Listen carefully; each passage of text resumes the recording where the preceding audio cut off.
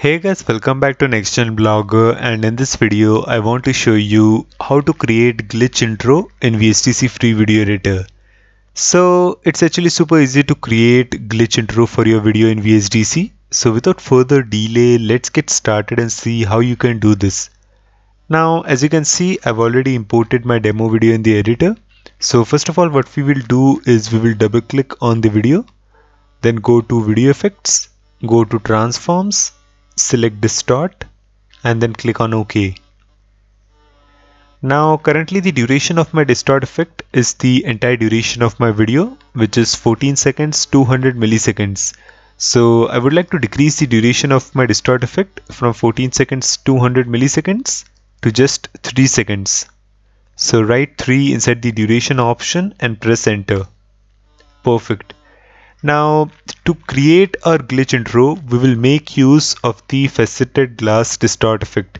And if you look inside the distort effect settings, which is present inside the properties window, inside the type option, faceted glass is already selected. Alright. So what you need to do next is you need to look inside the cell size option. Currently the value is 16 inside the cell size option. So first of all, change this from constant parameter value to linear parameter change, so that we get two values, 16 semicolon 16. Now change the values from 16 semicolon 16 to 2000 semicolon 750 and then press enter. Perfect. Now you will find this dynamic option below right here where currently false is selected. So click on this drop down list and select true. Alright. And now what we will do finally is we will add a fade in effect.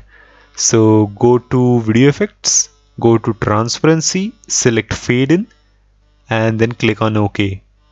Perfect. So let me just quickly play my video for you and show you my glitch intro for this particular video. So watch the glitch intro on screen.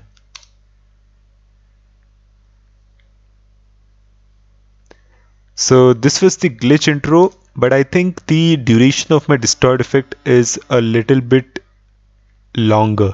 So the duration of my distort effect is 3 seconds. So let me just decrease it further to just 2 seconds and then press enter. And finally, let me just quickly play my video for you. Perfect. So this is how you can create a glitch intro for your video in VSDC Free Video Editor. Do let me know your thoughts in the comment section below, like the video and subscribe to my YouTube channel. I will again see you in the next video. Till then, thanks for watching.